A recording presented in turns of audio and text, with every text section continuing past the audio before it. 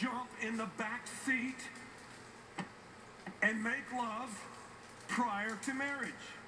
Because if you do, you'll fog up the windshield and you'll not know where in the heck you're going. You won't know where you're going. You fall in lust, not love. You get the cart before the horse. It's all about eros. And agape is just gone. And this happens time and time and time again. You see the genius of God? You see the brilliance of God? You see why God wants us to have a Rolls-Royce relationship?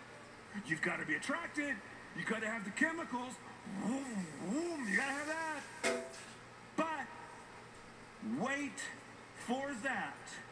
Wait to make love until after you've walked down the wedding runner, because dating is what you do and don't do before you say I do, and that influences what you do and don't do after you say I do.